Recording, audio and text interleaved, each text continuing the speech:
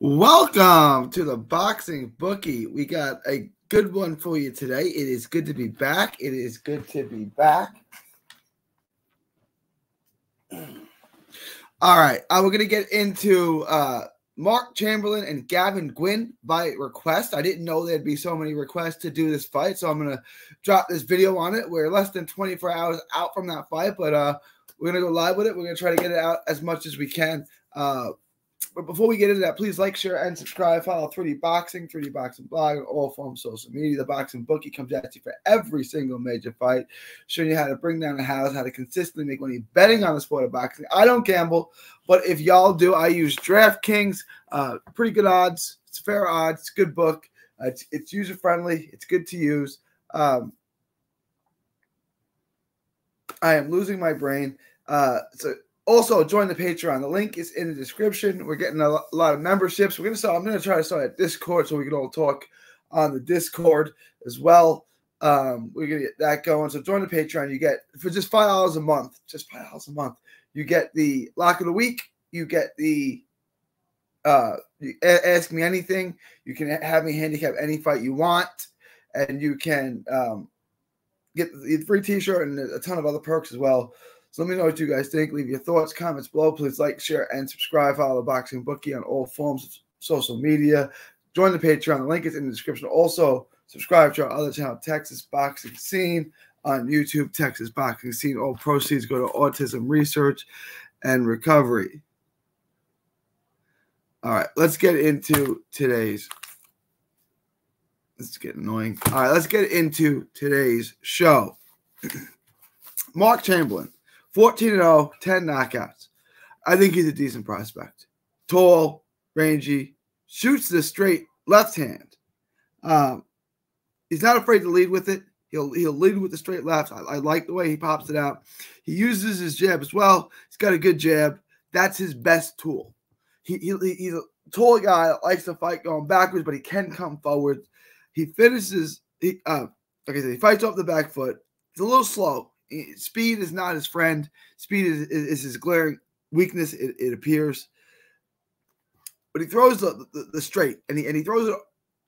He doesn't pull it. He throws it completely straight, which I like. So he can keep you at the distance he wants to with his jab, with his straight hand, with his straight left hand. He has a high IQ. He has a high ring IQ. He's not an easy guy to push around.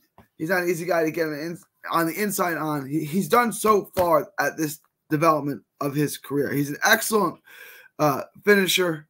He's got good power shots, especially the rear uppercut. Really crisp, clean shot. Throws in good volume.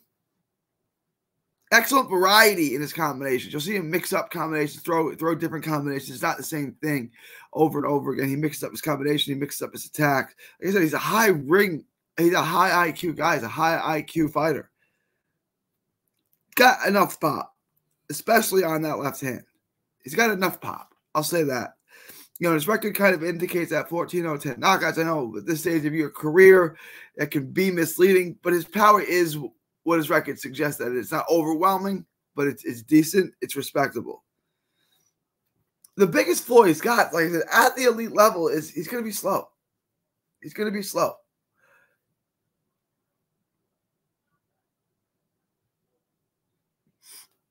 So you have a guy who is slow and long and rangy and move backwards. He's going to be easy to counter and tag, and that's generally his problem. I don't think it's going to be much of an issue with Gavin Gwynne, because Gavin Gwynne's just a guy who likes to get on the inside. He's not particularly fast either. It's not like Gavin Gwynne is going to slip shots like Mike Tyson or Canelo and get on the inside. So I don't think we're going to see that exposed tomorrow. Yes, tomorrow already.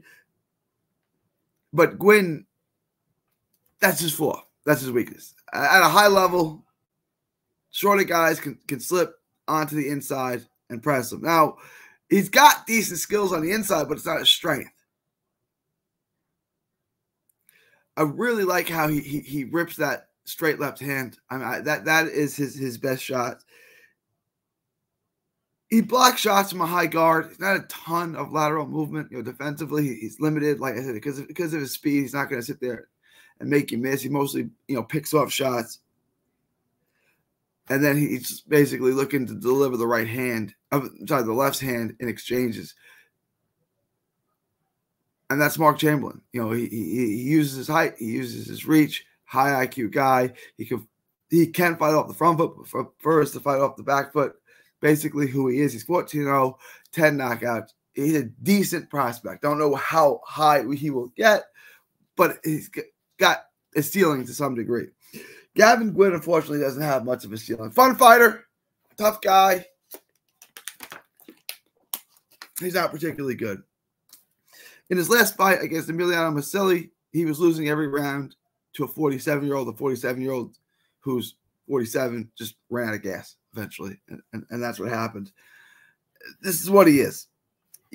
Good. He's a come-forward fighter. He's slow and sloppy. He wants to get inside. He's not a big hitter. He's got two wins in a row by knockout, I think. So, I mean, that's something. But he's not a hitter. He's not a big puncher.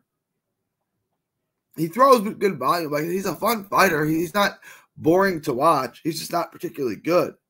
He's so easy to hit. He's so wide open and slow, and it's so easy to split his guard, throw right through, and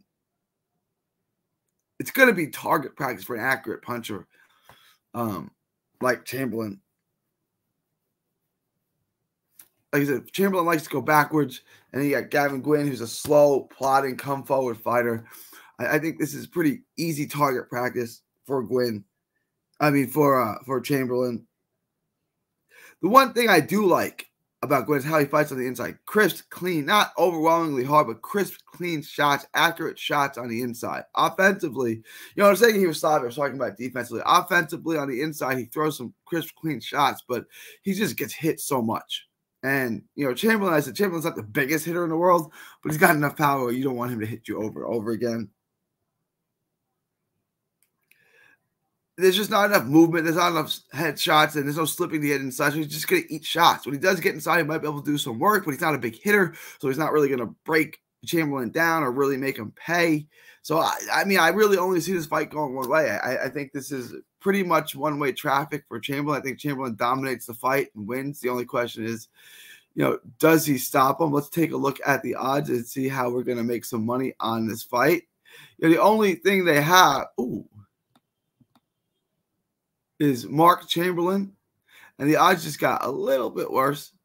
And I'm going to just take Chamberlain on the money line 1.5 times. Like I said, Chamberlain, I kind of like Chamberlain, but I don't know, right? Like, it's a little bit of a risk. If you really, really want to hedge with something, I mean, if you really want to take a risk, I think this is a risk worth taking. Chamberlain by KO, TKO, or DQ. I think it's a fair risk, but I'm just going to stick with Chamberlain on the money line 1.5 times. A 150 bet makes us $50. I think this is a really safe bet. I like this. I don't think Gwynne is particularly good, so I'm just going to roll with Chamberlain. Let me know what you guys think. Leave your thoughts, comments below. Please like, share, and subscribe. Follow the box. Let me know what you guys think. What do you guys? I mean, it's good odds, and I think we may get this. But, Gwynne is a tough cookie. He's a tough customer. So I'm going to lay off this. I think this probably comes late. I'm going to lay off this. I'm just going to take Chamberlain on the money line 1.5 times. Making $50 on a $150 bet. Let me know what you guys think. Leave your thoughts, comments below. Join the Patreon. Get the lock of the week. Please like, share, and subscribe. I am losing my brain today. Can't find the box. Like, share, and subscribe. Follow the box book in all forms of social media. Also subscribe to the Other Town Texas Boxing Scene. Remember the Patreon. The link is in the description. Click the link. Join the Patreon. Get the lock of the week. It doesn't cost you money. It makes you money. Plus, you get other perks. You can ask me a handicap fight, which you can make more money on. You get the free T-shirt, which is worth more than $5, $10, $15 itself. So it doesn't cost money. It makes money. Link is in the description. Join the Patreon. Subscribe to the Texas Boxing Scene as well. It is March 7th, 2024. From Texas to the world. Thank you, and God bless. Don't miss a tweet, post, story, or video. 3D Boxing is on Twitter, Instagram, and Facebook. Hit the subscribe button now to stay inside the